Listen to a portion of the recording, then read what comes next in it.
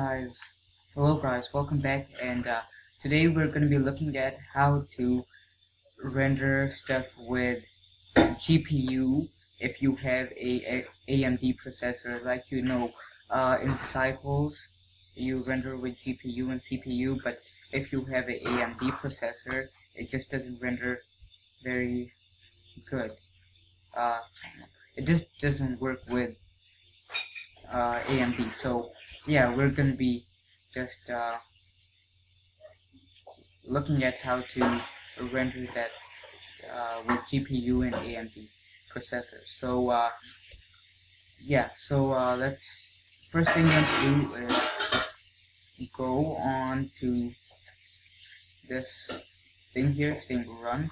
So then you just type in CMD, and then now you'll see this window pop up, and what you need to do here is type in this thing here. So let me just open up the new text document that I need, and first thing you want to type up is CD, and then the next part you just have to locate to where your Blender is saved. So mine is right here in Blender files, and now all you need to do is click on this thing here. I'm using Windows 8, and yeah, so that's why you click on here. But if you're using some other Windows 7 or something, you just copy this straight from here.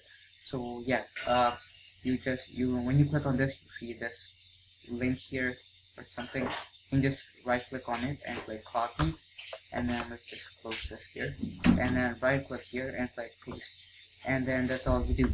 Now the next part here is this thing here. Okay, you just type in set cycles OpenCL underscore test equals all. So set CYS underscore OpenCL underscore again, and then test, and then you just click equals all, and then you just click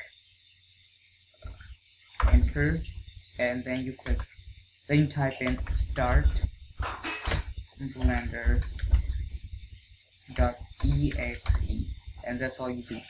And then you just click enter here, and now this takes a while. Okay, here you will, let's go into the cycles render engine, and then you'll see this new device thing pop up here which has CPU, and then you can just go into GPU here, and yeah, that's how you do it. Now you can hold down Control Alt U to bring up the user preferences, and then on the system here you go down, and then you just click Open CL, and then you just choose one of your cards, your cards.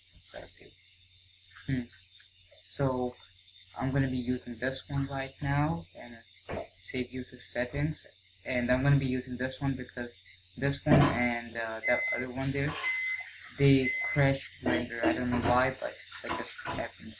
So yeah, now you can render your images and stuff very faster than CPU. So just renders very quickly and stuff. So yeah, that's how you do it. And let's say let me just go into new here. I hope I still have it here. Yep, okay, so now let's say you're working on a project which you want to render something, you file or something, and yeah, you can do that when you have CPU, because right now if I just open up another Blender scene here, you will see that when I go to cycles, it doesn't have that device in there, and that is kind of bad. But whenever you log in or go into Blender, you have to type it on this control panel here, and that's when you can render with cycles. So anyways, if you don't get what I'm saying, don't worry, it's okay. But let's say you have a project that you're working on and you want to render it with cycles.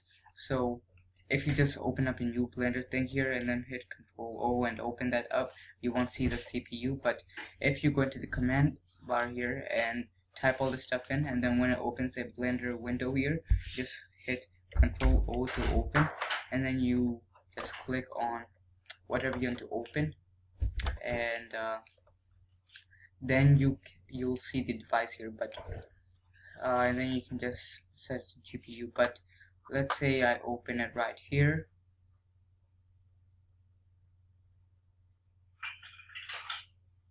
and open this up here, you won't see that thing there. So you have to, all the time when you go into Blender, you have to type it in right over here.